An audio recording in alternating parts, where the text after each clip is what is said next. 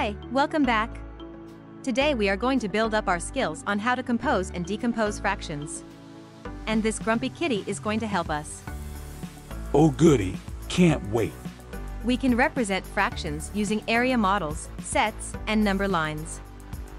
All of these models show the fraction 3/4. How do you know? The numerator represents 3 parts shaded, and the denominator represents the 4 total equal parts. In this video, we will be looking at specific types of fractions called unit fractions. The numerator in a unit fraction is always 1. And the denominator is the total number of equal parts. In this model, the shaded piece is 1 unit fraction. Each of these unit fractions can be written as 1/5.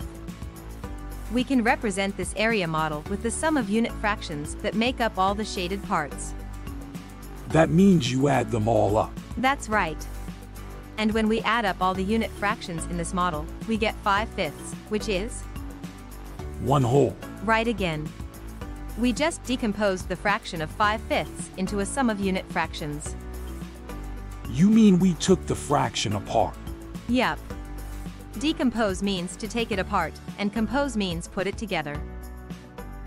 Let's compose a fraction now. What is the sum of the unit fractions below? 1/4 plus 1/4.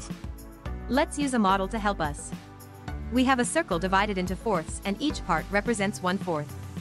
Since we are adding 2 1/4ths together, 2 parts of the model are shaded. If we add the numerators, we get 2. 1/4 plus 1/4 equals 2/4. Grumpy kitty, you are really good at composing and decomposing fractions. I bet you had fun too.